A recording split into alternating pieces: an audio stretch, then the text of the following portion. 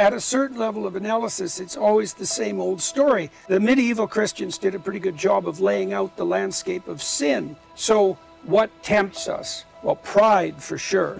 We celebrate pride, as a matter of fact. We devote a substantial amount of time and resources to the celebration of pride. We celebrate hedonism as well, especially on the sexual front, but with our celebration of materialism in general. And that's a bad idea, not least because if you worship hedonism and you celebrate pleasure, you destroy the source of pleasure itself. It doesn't work. So I'll give you an example of that. The people who have the most sex now are religious married people. Right, so that's a very comical end to the sexual revolution. The sexual revolution promised constant orgastic satisfaction to everyone, who, no matter who they might be.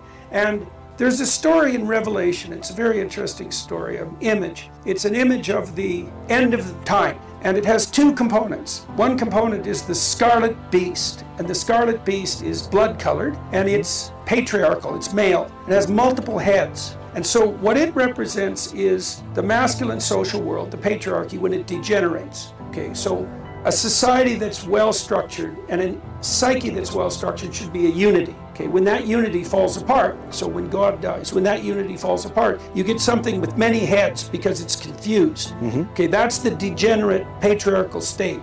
And it's blood-colored because that's the precursor to a further degeneration into the chaos that destroys everything. So that's the scarlet beast of the state. That's the degeneration of the masculine. Okay, on top of that, in this image, which is an image of the end of times, you have the whore of Babylon. Okay, in the biblical text, Babylon is the hedonistic tyranny. That's really what it stands for. And the whore of Babylon is a woman, a beautiful woman, attired in materialistic costuming in gold, holding a cup full of the liquids of her fornication.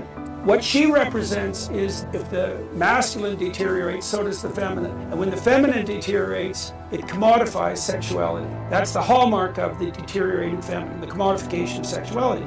You see that now with the incredibly widespread dispersion of pornography, about 30% of internet traffic, something like that. And of course, when the security that marriage, monogamous marriage, and an integrated male state, when that disappears, one of the tempting pathways for women is the commodification of sexuality.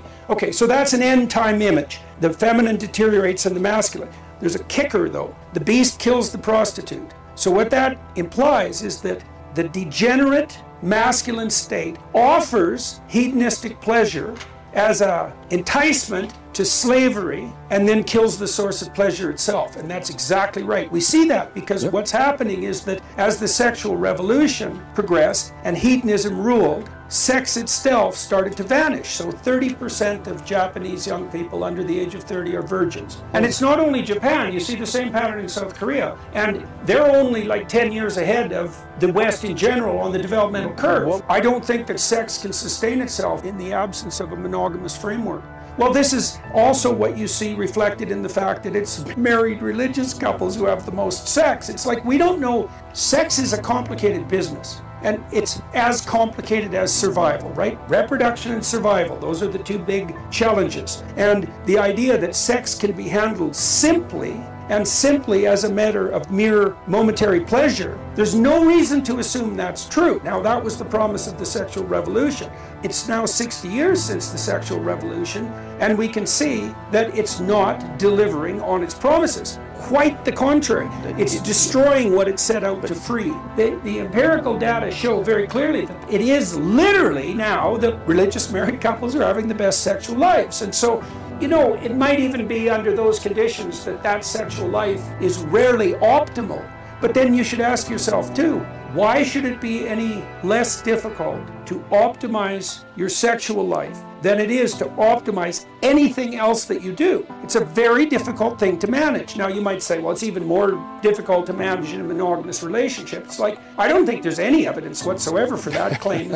Most people's solution to the dating problem is to find someone and quit dating. And the reason for that is because the dating life is not preferable to having the partner that you want. And you might say, well, there's still problems if you have the partner you want. It's like, well, you're probably the problem.